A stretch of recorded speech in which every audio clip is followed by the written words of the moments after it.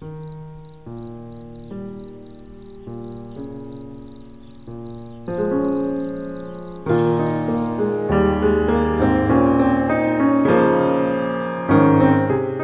everyone, I'm glad you're here. Thank you very much for joining me. Well, it's not just cow farts producing methane or bogs, but also volcanoes, hot pools. A team of scientists from Montana State University has provided the first evidence that two new groups of microbes thriving in thermal features in Yellowstone National Park produce methane. The new discovery proves an insight and potential life exists elsewhere in our solar system. Two scientific papers describe the MSU researchers' verification of the first known example of single-celled organisms that produce methane to exist outside the lineage Euryarchaea, which is part of the larger branch of the tree of life called Archaea. The methane-producing single-cell organisms are called methogens. While humans and other animals eat food, breathe oxygen, and exhale carbon dioxide to survive, methogens eat small molecules like carbon dioxide or methanol and exhale methanol. Most methogens are strict anaerobes, meaning they cannot survive in the presence of oxygen.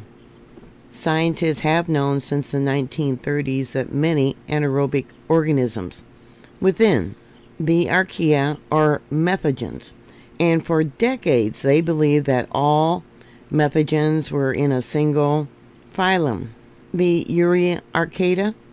But about 10 years ago, microbes with genes for methogenesis began to be discovered in other phyla, including one called thermal proteota.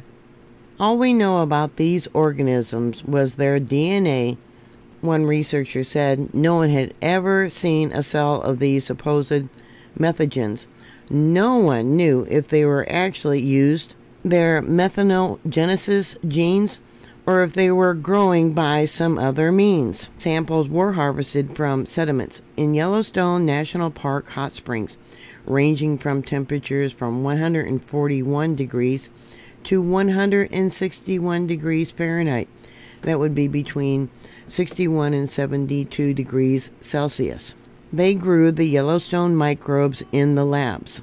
The microbes not only survived but thrived, and they produce methane.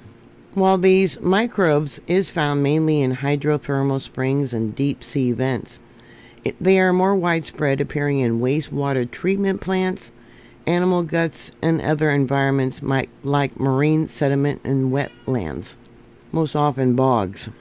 This is significant as methogens produce 70% of the world's methane, a gas 28 times more potent than carbon dioxide when it comes to trapping heat in the atmosphere. So they can't blame it all on cow farts, can they? Until their recent studies, no experimental work had been done on these microbes, aside from DNA sequencing. While this newly identified group of methogens, Methanora sulfocora, seems to be confined to hot springs and deep sea hydrothermal vents, and in marine sediment soils and wetlands.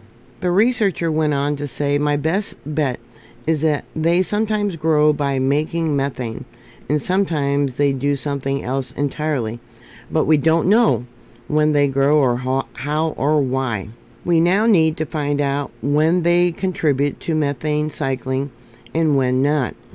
So when you look at the microbial mats there at Yellowstone, yeah, just think about all the methane they're probably producing. So what are your thoughts? Put your comments down below. Thank you very much for watching. Please like, share, and subscribe. And I'll talk to you later. God bless you. Bye.